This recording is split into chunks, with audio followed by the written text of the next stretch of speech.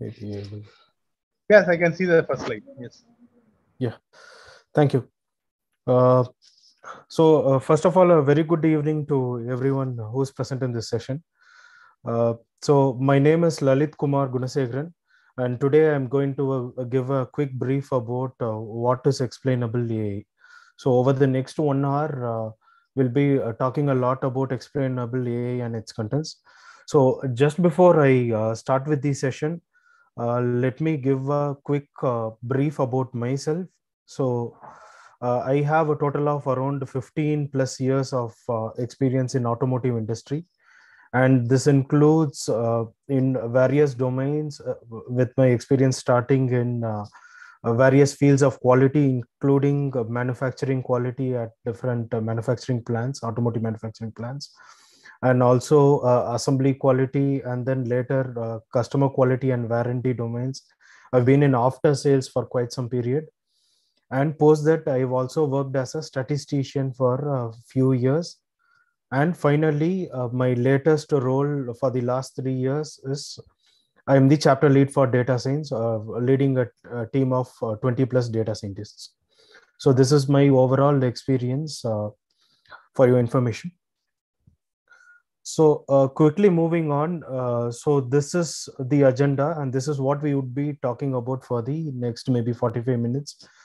And to start with, we would be looking at what is explainable AI. And then secondly, we would also be discussing on the business benefits it has. And we would be talking about the different approaches or the different classifications that are available in explainable AI. And fourthly, we would be discussing a scope of explainable AI in Python, R, and the possible options that are available in cloud. And finally, I would give you detailed explanation of two very frequently used methods of explainable AI, which include Lime and Shape. And I'll also show you quite a few demonstrations with various data sets that I have. So this is the quick agenda. So with this context in place, let me now quickly move on to the explainable AI. So first of all, before I tell you what is explainable AI, let us just have a look at this example. So let us specifically consider that there is a person called John, and he's an heart patient, and he has done some tests in the hospital. And based on the tests that he has done, there's an AI model that is available, and the AI model is concluding that John is having stroke. So with when it was announced that John is having a stroke, John was pretty worried, and now he's asking the customer care officer or whoever he has informed that how is that you're concluding that I'm having stroke. So when this question is put into the customer care officer, he in turn puts back this question to the data scientist who had actually developed the AI model. And the answer that data scientist gives is it is AI magic. And do you guys think that this answer can be actually given to John, stating that this is because of AI magic? No. Definitely no. Yeah. Exactly. Thanks for that answer. So exactly no, because it is such a very important criteria where the hospital decides whether the so-called patient is having stroke or not. And this cannot be explained by a simple answer called that this is what my AI model is giving. So no one will get convinced, including us. So with this context in place, it is very, very important. We need to understand why AI model is predicting that John is having stroke. So this is a very simple matrix. As you all know, the simpler the models that we developed, usually they are very easily interpretable. But the problem is they may not be very accurate. On the contrary side, the complex models that we developed are usually accurate, but the only problem is that they may not be interpretable. So generally we call such models as black box models, So it will not be possible to tell why the model is predicting in such a manner, which is for which we saw already a classic example in the previous slide. Okay, so now with this context in place, so let us see what is explainable AI. So explainable AI can be defined in multiple ways. So the most predominantly used way is it is a branch of responsible AI where AI systems are made to explain the reasoning behind. So it is basically you should be able to, the model should be able to tell why the model predicted in a certain specific way. Again, pointing back to the example saw why John was considered as a stroke patient. That specific reason the model should be able to tell, or I mean, the model will not be able to tell. I mean, at least the data scientist who has developed that specific model, he should be able to understand why the model was able to predict in such a manner. So a quick depiction of the full circle of AI with explanation. So this is how typically we operate. So we have the world, and we capture different types of data. With different types of data, we train a model. Pretty much we can call it as a black box model, because most of the models that we design, I'm not very sure we would be able to interpret. And with help of this explainable AI technique, we should be able to interpret, and the interpretation along with the justification we should be able to give back to the end user or human who would further use it for whatever purpose the model was designed to. So this is the importance of explainable AI. So usually all along we've been building models and deploying them with help of which people were doing some interpretations. But it is also important that we also give the interpretation of the model.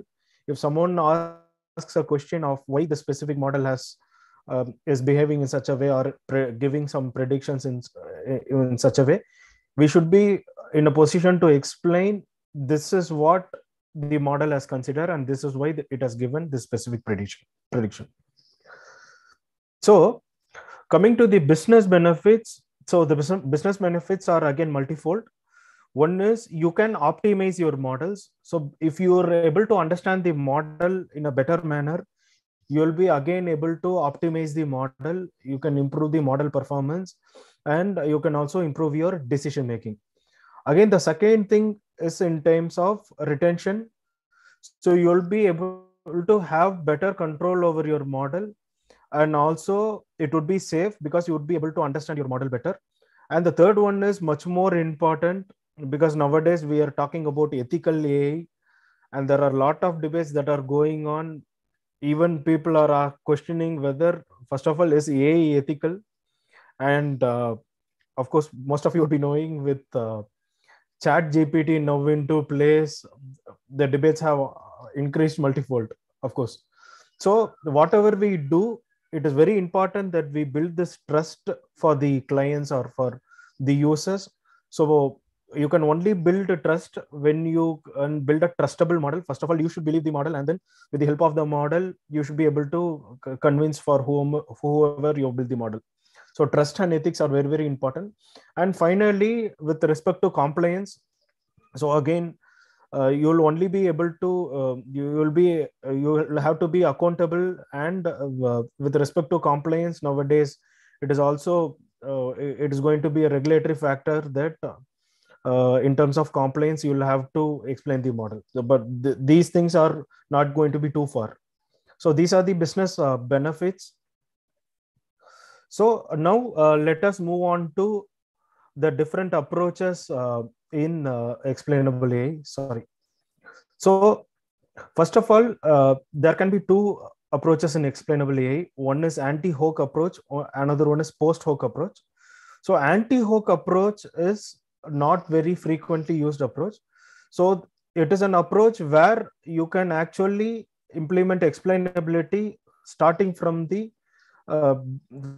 building phase of the model. So right from starting, you can actually try to um, build explainability. This, as I already told, it is not a very frequently used method. It is very, very rare. This is where you actually choose suppose you have designed you plan to do a POC or a project. You carefully choose only those features where you will only you will try to see those will be contributing to the model very specifically. And the post hoc approach is where probably most of us would be fitting into. So in post hoc approach, probably already a trained model is available, or the model is trained with whatever data set that is available. And based on the model, now we are trying to interpret the model on how it is trying to give the predictions. So this is basically similar to a post-mortem approach, wherein already a model is available and you're trying to understand or interpret the model. So there are techniques available for both of these. So primarily, I will be explaining only the post hoc approach going forward. So we'll be seeing in detail at least these two approaches specifically, Lime and Shap. Okay. So moving on, we can also classify explainable AI based on some other methods. So here, based on agnosticity, we can classify it as model agnostic or model specific. Model agnostic is you'll be able to build explanation for any specific model. So be it any model, be it your traditional machine learning methods or deep learning, or be it any specific model, pre-trained model, you'll be able to do the interpretations using explainable AI. If it's model specific, those methods will only be applicable for some specific models, like decision trees, like your ensemble methods, etc. So those will be specifically for some kind of models, and you cannot apply those methods for all the models. And again, based on scope, again you can classify into two different types. One is global explanation, another is local explanation. For global explanation, it is more of you'll be able to get an explanation of the model as a whole. Suppose, say you have a model in place. This specific model, what are all the important features that are contributing to this model? What are all the less important features? As a whole, for a whole model, you can do the explanation. For a local explanation means you can explain to specific data point of your prediction. Suppose, again, going back to the John's example, it belongs to the local explanation because John is one specific data point as an output of that specific model. So if you'd like to understand why it has predicted that John has stroke, it is a prediction for one specific data point. So why it has predicted stroke for that specific data point, that level of explanation it is possible to do using local explanation. And quickly moving on, so explainable AI can be implemented for almost all type of data sets, be it your simple tabular data sets, it could be your text or speech, it could be applicable for image or video. I would again show you examples of all of these except graph. So even for graph, you can do the explanations.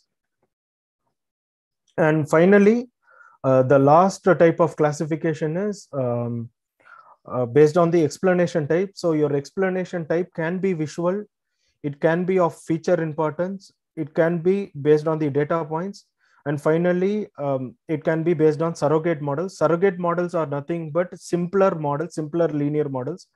So this is one thing that you'd be understanding more when I'm explaining the Lime method. Okay. So now let me quickly show you the different packages that are available in the market. So with respect to Python, there's a whole list of packages. I'll not go through each one of them. So primarily Lime and Shape are the most commonly used. The same Lime and Shape are also available as part of our also in addition to the other packages that we have. And with respect to cloud, you have inbuilt explainable AI features for GCP, AWS, as well as for Microsoft Azure. With respect to GCP, mostly it uses Shapely method, which is nothing but the shape, and also integrated gradient method and XRAA method. And also there is a tool that is available called as What If tool to investigate model performances. With AWS, it uses only model agnostic feature attribution method, which is actually good because it will work for all the models. And finally, it uses Shapely values, which is nothing but the shape. And again, with respect to Microsoft Azure, it uses both model specific and model agnostic. And here also the shape is the primary explainer that is being used. There are also a couple of more explainers. So overall, you have open source libraries that are available to do the explanation. You also have paid. So those available as part of the cloud platforms are of course paid. So finally, let us come and look in quite a few details about two most frequently used methods. One is Lime and the other one is Shape. Okay, so let us have a look at Lime. So first of all, Lime is nothing but local interpretable model agnostic explanations. So the word L stands for local explanation. So this will give local explanations to the specific data point, whatever you would like to understand on the prediction side. And second is interpretable. Of course, we are doing interpretable AI. The other way we can also call it, we used to call explainable AI. And M stands for model agnostic. So this can be used for any model. It is not pertaining to any specific model. It will work for all the models, including any models that you build for text, image, or tabular data. So it can work for anything. And finally, it will give explanations. It will produce some specific artifacts which will provide an understanding, and it will try to connect what was your input data to the prediction. So this will be much more clear when I show you the examples. So a simple concept here is, instead of building a global model, when I tell global model, an explanation for the complete model, it focuses again on a local surrogate model. So surrogate models are simpler models, mostly linear models, on which you will be able to explain the model in a better way. So you'll understand in the next few slides what I'm talking about. Okay. So again, let us go back and stick to the same example of where John is having, for John, the model is predicting he's having stroke. So let us consider this specific model. This is a very complex model. You can see there is no any linear line which can separate the data points of stroke and no stroke. So these points which fall in the whiter region are data points of stroke, and these points which fall in the blue shadow, those are data points or patients with no stroke. So if you look at the differentiation, it is a very complicated a line which differentiates strokes and non-stroke portions. It is a very complicated thing. So now, specifically, this pink color point is the point of John. Okay. So how this specific line works is, sir, sorry to interrupt you, but the screen is not visible. We are only seeing the slides. okay. Is it same for everyone? No, we can see the slide. This is fine. We are seeing This the is what slide he's only. explaining. I'm Oh, explaining no. with the slides only. Yeah, we No, can no. see the slide. If you are showing some other window, then they are not able to see. Slide No, is no, fine. I'm only showing these slides. Okay, then it is No, fine. We this can see the slide. pink point you are saying, sir, there is no point. Like for me, it's not. No, the pink color point I'm referring to this. Maybe I will use my laser pointer. Hope you can see this pink color point, which is there in the box. No, sir. Maybe it's my fault from my Yes, end. sir, I I'll can just see. rejoin. I can see the pointer. Thank you. You can see the pointer on the Yes, slide, we right? can see the point. Yes, sir. Okay, I'll rejoin. Okay. Maybe you can just rejoin. And if it's still not working, maybe I can do something. Yeah. Thank you. So I was talking about this specific ping point, which is the data point for John. So now, how what internally Lime does is, first it zooms in and selects the specific area where we are interested. So I was talking about having Lime is nothing but local. It will give you local explanation, which means to the specific data point, right? So here you can see, first we can internally it will select the area where you showed the interest, so which is of John's point, and that specific area, it does a process called as perturbation. Perturbation means it will try to create a few more data points. Suppose you can see these two were the only original data points, right? The blue one or the violet one was the original data point, and the pink one was John's data point. It created a few more data points around them in the white region, and again it is also creating a few more data points on the other region.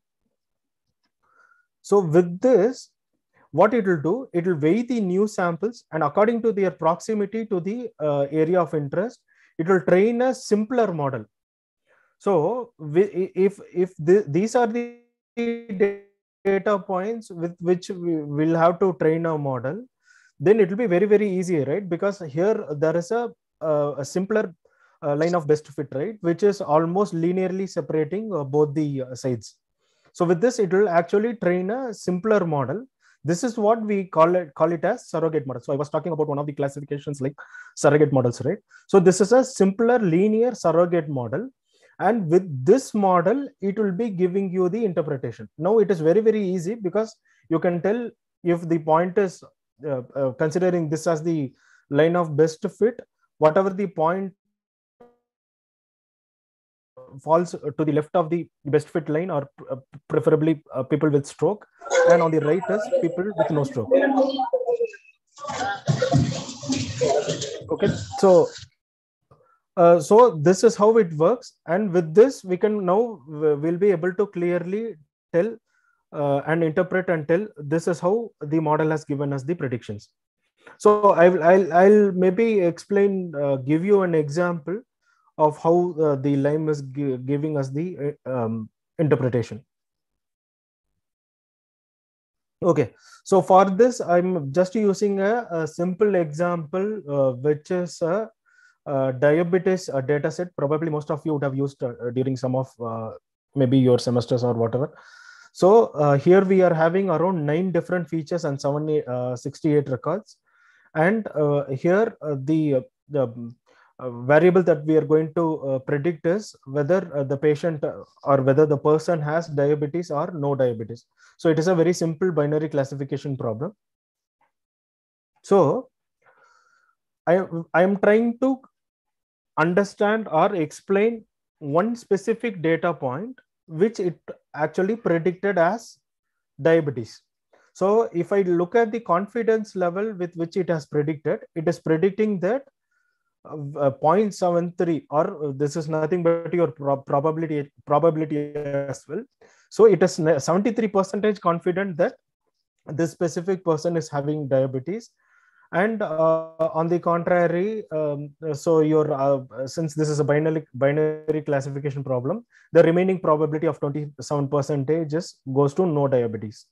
So now if we are trying to explain, if we ask the model, or if we ask Lime, why you're 73% confident that this particular person is having diabetics, then these are the 9 features I was talking about. So it is giving me such a graph here. So these are the features that are contributing to the 73% confidence level, and these are the features that it is on the contrary, which tells that it is no diabetics. So here, if you look at, it is telling the glucose level is greater than 99. That is one of the strong point. And the second is the blood pressure is above 70. The skin thickness is either greater than or equal to 0. And insulin is again maybe equal to or lesser than 0. So these are the data points based on which it is concluding that this particular person is having diabetics. Also, there are some contrary beliefs, but these data points are having higher weightage, and you can also look at the actual feature values for those specific for that specific data point.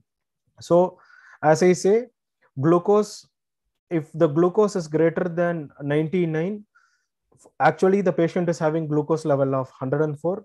Blood pressure anything above 70, the patient is having 72 blood pressure. Skin thickness is 0, insulin level is 0.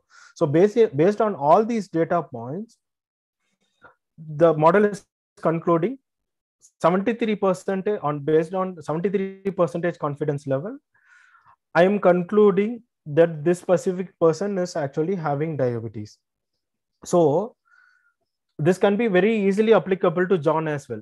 So if we do such explanations, we can also tell these are the factors based on which I am telling that this person is having a higher probability that he could be diabetic. So this can be applicable to any such scenarios. So hope this was clear before I move on to the other Shapley method.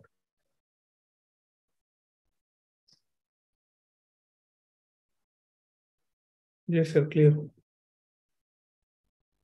Yeah, thank you, Rizan. Okay, so now let me move on to the next specific method called called SHAP. So SHAP is nothing but Shapley additive explanations. So again, this method is also a model agnostic efficient algorithm, and which calculates feature importance based on a model output. And again, here this algorithm can also give you global explanation, and very recently with the recent evolutions it is also possible to give local explanations. So in Lime we only saw local explanations, it will not be able to give global explanations. I'll be able to come in a few minutes what is global explanation, and will be able to give you an example. So one important point to be noted here is how the shape was founded and from where it came from. So it came from a concept called as cooperative game theory. I'll be able to explain what it is in the upcoming slides. Okay, so let us take a simple example of what is mean by cooperative game theory. So let us consider one simple example. Just give me a few seconds, guys.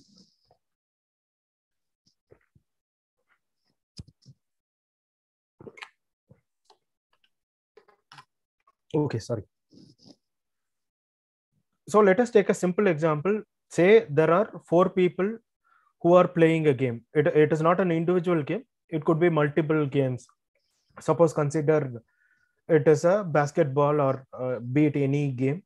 So there are 4 people who represents the game, and there will be different sets of people who will be playing different sets of games. And finally, there is a payout of around $10,000 that has to be distributed among them. So if I distribute $2,500 each based on their performances or based on equality, do you guys think that it would be a fair amount of distribution to them? No. Yeah, right. Because everyone's contribution to the game would be different. Their performances would be different, right? So that is why we have like man of the match, man of the series. Again, I'm not a cricket fanatic, but still I'm giving you that example. So based on the performance, we should be rewarding the different players, right? That would be much more fair. So that is where this specific theory comes in. So for example, if I would like to reward a specific player, I'll have to calculate something like his individual contribution and how was his contribution along with others. So don't go into I'm not going into the equation, etc. So let me try to explain the concept in a simpler manner. So this guy's individual contribution can be calculated in different ways. One can be what was the output when this specific guy played the game, and if I discount this particular person's contribution, how would be the game's conclusion without this guy. Maybe we can also calculate this. Maybe this person would have not played a few games at that particular time. How was the game's conclusion? So that is how, in a very simpler manner. But there are other methods, as I told. So here you can contributed with subsets of 2 with the other 3 players, how he has contributed, with subsets of 3 how he has contributed, with subsets of 4 which is all together how he has contributed. So there are different subsets, so you'll have to calculate all how many permutations and combinations in terms of subset how he can contribute and average it out. So this is how the cooperative game theory works, and with this formula in place, you'll have to calculate for each of this specific person, and then finally you'll have to do the payout. So now with this, you can actually tell this is how this specific player has contributed, this is how this second player has contributed, and finally you can make the payout distributed. So if you have understood this specific concept, exactly based on this specific concept, the Shapley algorithm will evaluate your model, and it will tell these specific features are more important to me, and these are the specific features of the model which are of less importance to me. With that in place, you can actually take decision whether I can maybe remove the less contributing features in your model, and you can tell these are the important features. Now, with this context in place, I will show you one example. Let us take a data set. Okay, so this is again a very famous data set, wine quality data set. I'm not sure. I believe that most of you would have used at some point of the other. So here you have around 12 different features, and there are around 6,500 observations or rows. And for each row, you have a quality score of 1 to 10. Again, they are converting this as a binary classification problem, because whatever score is there from 0 to 5, they're telling the grade of the wine is 0 or of a low quality, or if the score is between 6 to 10, they classify it as 1, which is of good quality. So even before explanation, we already have a few interpretations that we can make even with the XGBoost, where we can understand the feature importance. So this is a very simple explanation based on XGBoost interpretation, which are all the important features. So here you're actually getting sulfur dioxide as the most important feature, followed by density, chloride, etc. But this will not tell which is important to classify whether it is 0 or 1. Maybe it may not be very clear at this point of time. I'll come back to this once I show how Shapley actually predicts. So this is how my Shapley is giving a global explanation. So this is what I was referring to, global explanation. The Shapley gives alcohol percentage as the most important feature, followed by volatile acidity, density, etc. Whereas in XGBoost, the alcohol percentage was as good as the last feature. It was just last but one. This is because any tree attribution method, be it your ensemble method or be it your decision tree, it always gives very less importance for those which are away from the root. Whereas Shape calculates how those individual features are contributing to the model importance in a different manner based on the game theory what we saw. So again, so on a simple thing, again, suppose let us take one specific local explanation. Okay, in this explanation, it is telling your wine is of one quality. I mean, of good quality. So it here you can see on what basis it is trying to tell this is of good quality or of category 1. You can it is clearly telling free sulfur dioxide, this particular feature had a value of 15, fixed acidity had this value, etc., and it is trying to push this to the positive side. Whereas the on the negative direction, these are the features it is trying to push to the lower side. The sulfates had these value, volatile acidity had this value, alcohol content was less. So these are the contrary side. So with these specific features in place, you can tell this is why it is concluding that my wine is of a better quality.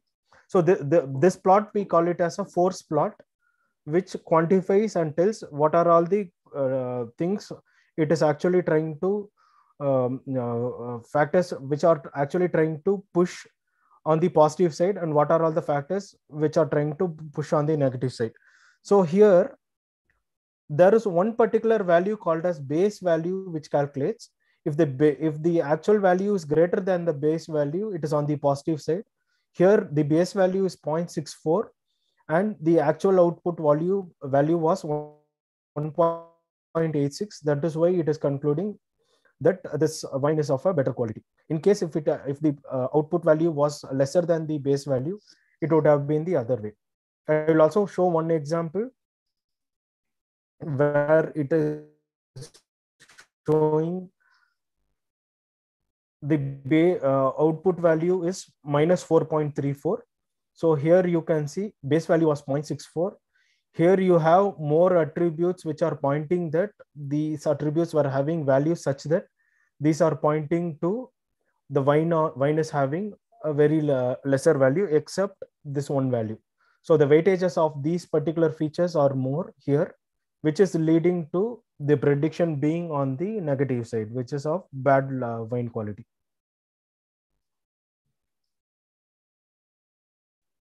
Hope I was clear on this explanation. Also, I will show you quite a few more examples of both shape and line directly on the notebooks with a few more examples. Can I hear some responses? Was it clear or not clear? If it's not clear, Yes, it maybe was I clear. can It was explain clear, again. sir. Clear, sir. Clear, clear. Clear, sir. Very clear. Thank you, guys. Okay, so shape also have one feature called as shape summary plots, because here whatever we saw, this explanation was for a single point. We are picking up one single prediction, one specific data point. That is why I've been telling this is a local explanation, and it was trying to give this is why it has predicted for that specific data point. And I told this is a global explanation. There is one more representation called as shape summary plots. Here you can see there are multiple data points against each of these features and how each feature is behaving against your prediction. So this is the feature value. For high means the wine quality is good. It will tell that it will indicate in red color. And if the wine quality is low, it will indicate in blue color. So now with this context in place, if alcohol quality is less, it will be the overall wine quality will be bad. If the alcohol quality is red, then your overall output will be on the higher side, which is wine quality will be good. Similarly, a similar way you can look for each features. So volatile acidity is exactly the opposite of alcohol. Here you can see if volatile acidity is less, then your wine quality would be good.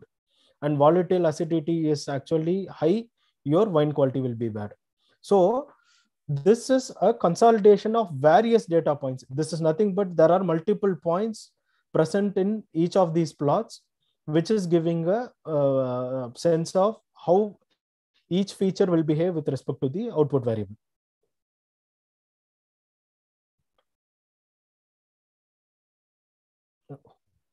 Okay, so I'll not explain this plot. I've taken not a very good example, so I'll just skip this. Later you can see. If things are clear, I can show you much more examples directly on my Jupyter notebooks, both for SHAP and Lime. Is there any questions before I move on to examples, guys? I'd be happy to answer.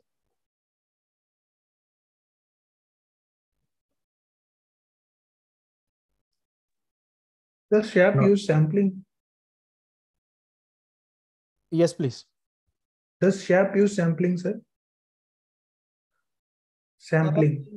It is not exactly sampling. See, in SHAP, that is what I explained to you, right? It is either a global explanation or a local explanation.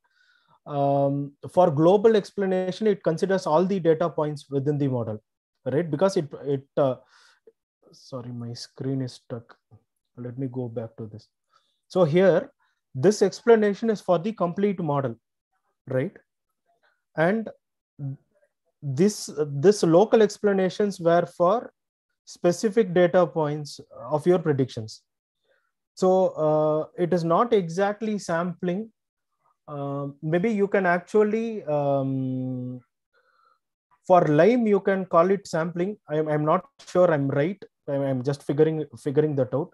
Lime you can tell it is sampling because if you're trying to interpret the prediction for one particular point, it creates a few samples around that specific data points and then it tries to create a simpler model. But it is not specifically sampling for SHAP. Thank you, sir. Did I answer your query? Yes, sir. One small question. How computation intensive is SHAP? Because it is computing for all points. See, that is what I'm telling.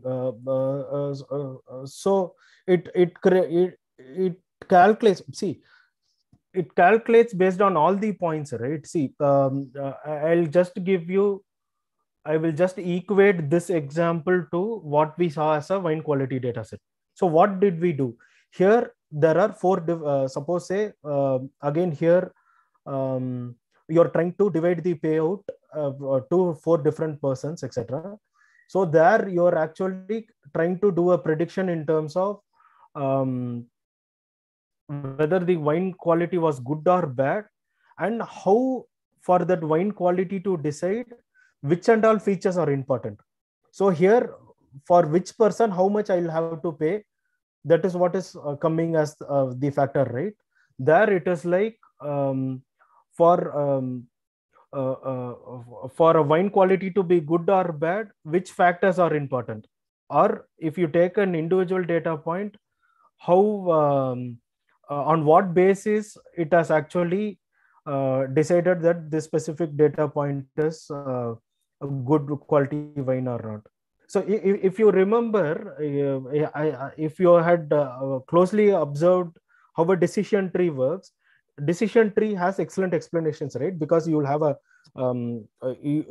decision. It tries to create a logic.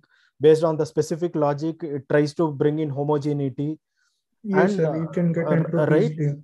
So basically, that is how exactly here it does as well, right?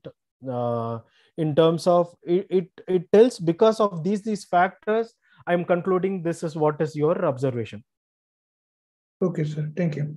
So apart, maybe based on my experience, apart from decision tree, it will be very difficult to explain any model.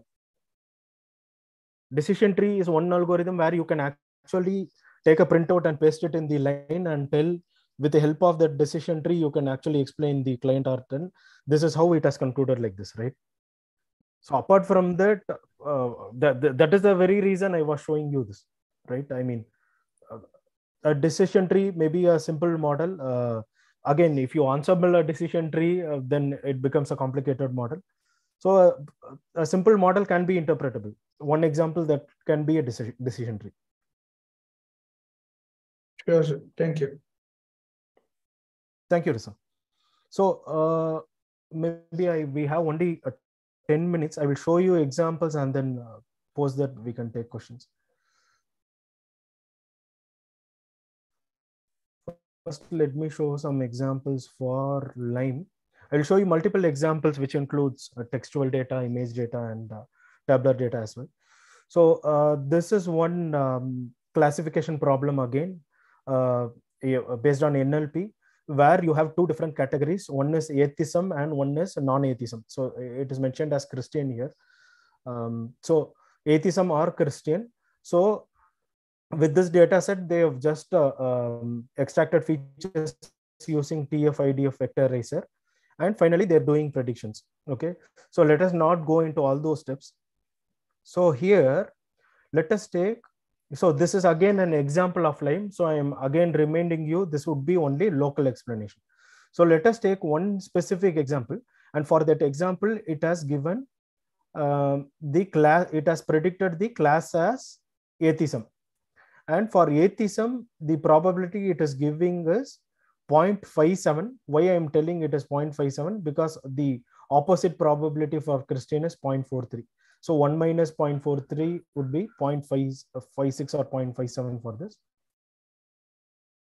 So if you look at this, these are all the different words that was present in the sentence. I mean, it is not all the words. So it is telling words like posting, host, NNTB, edu, have, etc. These are all words which are pushing this model towards, pushing this prediction towards atheism. And one word which is university, it is trying to push towards Christianity. So this is how the explanation is for that specific data point. So this is what I was talking about.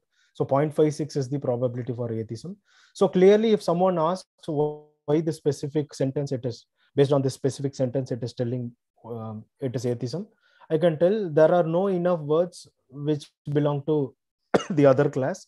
These words point to atheism. So this has nothing to do with the religions, right? These words. So that is the reason you can simply show this and explain. This is why it has actually done such a prediction. So was it clear here, guys? Before I move to the other examples. The contribution we understood, sir. Sorry. Contribution is correct, sir. I understood. Yeah, thank you. Okay, so one more example with Lime. So this is a very simple data set. I think every one of us, when learning data science, would have used this, the most famous iris data set. So here you have it is a multi-class classification into 3 categories. So here the prediction is the flower is setosa, and based on what it is telling whether it is setosa or not, it is clearly telling the petal width was actually lesser than, or petal width was greater than 0.3, and petal length was greater than, was lesser than or equal to 1.6. The actual values you can see. So with this criteria, it has clearly told that this will only be setosa, and it is 100% confident. You can see the confidence level, it is 100% and 0 for the other 2 classes. So this kind of so this kind of classification you can actually only see in the second. So can I request idiot Mary. Sorry, I think it is Hari Krishna. Is it possible to go on mute unless if you're not asking a question?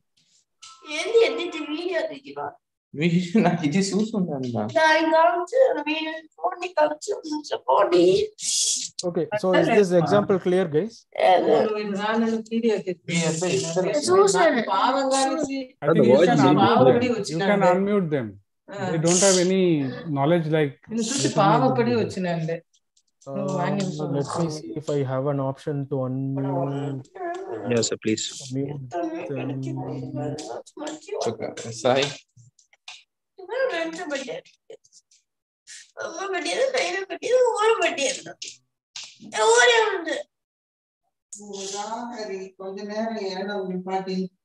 Yeah, successfully I'm able to do. Sorry, guys. Okay, so quickly I can show you maybe one more example as well. So this is one more example wherein we are trying to predict the salary based on a few features, whether the salary is greater than or equal to 50K or greater than 50K. So this prediction, it is giving based on, see, again, this is 100% confidence level it is predicting. So it is telling he has some kind of capital gain, his marital status is married, he is telling his educational number is greater than 12, hours per week he is spending is greater than 45 hours of work, and he is in some relationship is true. So these are the actual values. It matches whatever criteria it has. So it is clearly classifying this is greater than 50K. On the contrary, one more example, it is able to tell it is lesser than or equal to 50K because of all these features and the values. So these are a few examples for Lime. I will show you a few examples for SHAP as well. Yes. So a quick example on SHAP. So here you can see this is a IMDb movie review data set, again a very frequently used data set. So here you can see again we are trying to do one local explanation for one particular value. So one particular data point it has actually predicted as positive. And on what basis did it predict as positive? We are using a force plot.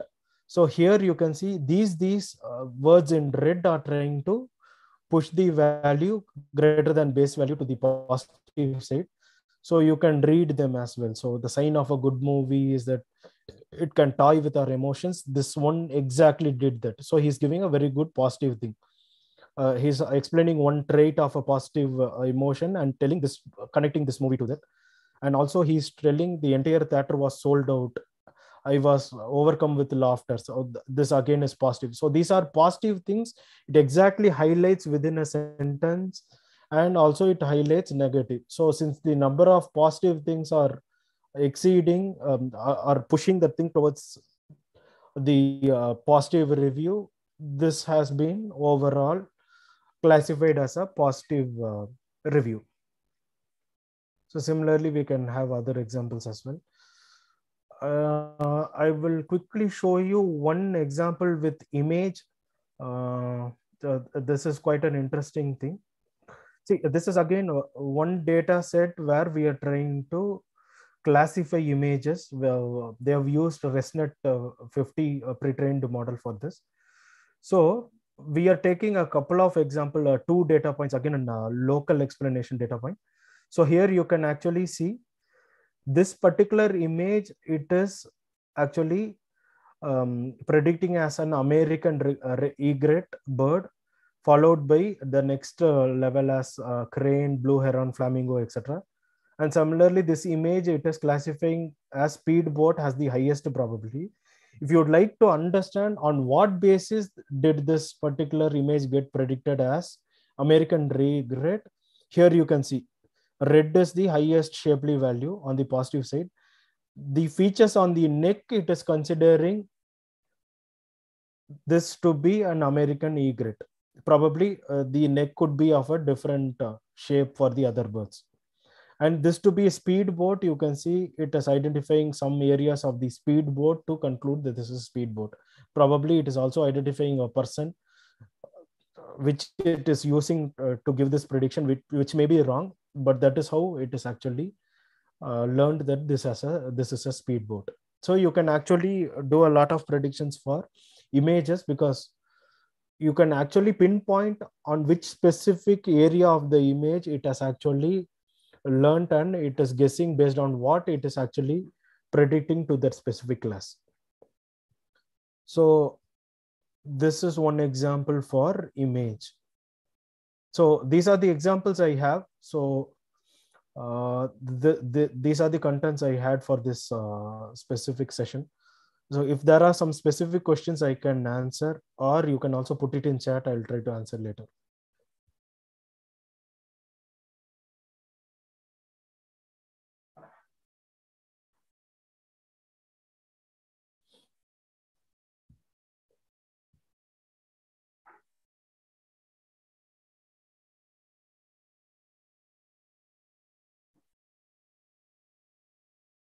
So any questions before we wind up, gentlemen?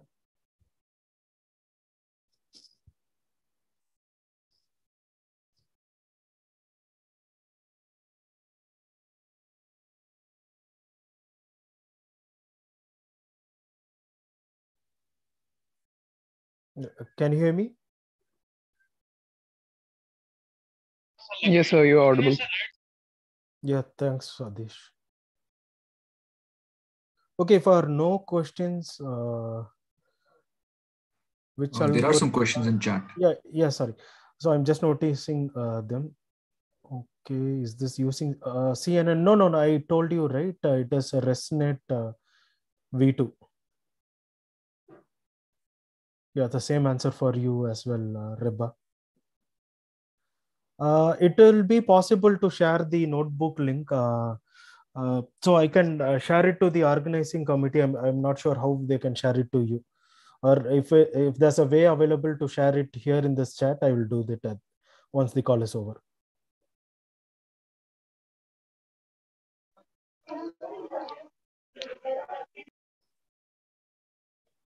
So that's it from my end, Jayashree and the organizing team.